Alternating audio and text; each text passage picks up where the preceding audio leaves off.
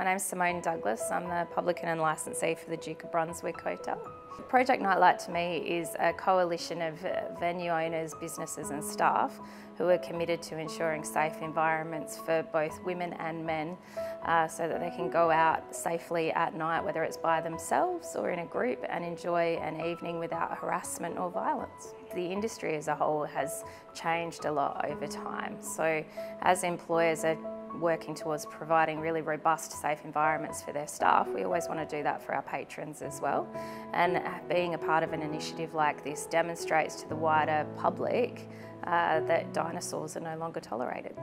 So the key learning for me is that it's really important that you support your staff and unpack the training for them when they come back into the venue, because there's a lot of broad topics that are covered, and you need to then break that down and make it venue specific so that they understand how they implement their key learnings in the work environment itself.